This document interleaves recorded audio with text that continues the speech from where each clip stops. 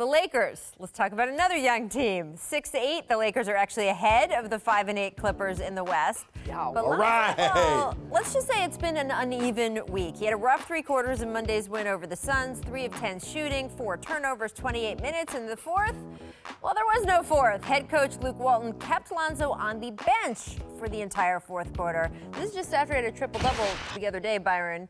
There is no one more expert than you to talk about young Lakers players and how uneven they can be. And what happens when you bench them? If you bench well, when you bench them, then you sit up here with Rachel and Jackie and you talk about. No, I'm just joking.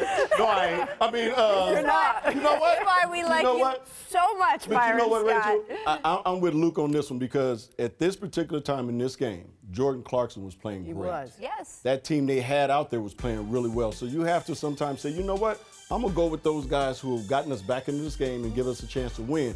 It has nothing to do with you being the second pick and the face of the franchise, and I should probably put you back. It has to do with winning. And I like what Zoe said after the game is that, you know what? Hey, we got the win. That's all that matters. He's absolutely right. And his feelings might be hurt because most guys who are stars in this league want to be in that fourth quarter.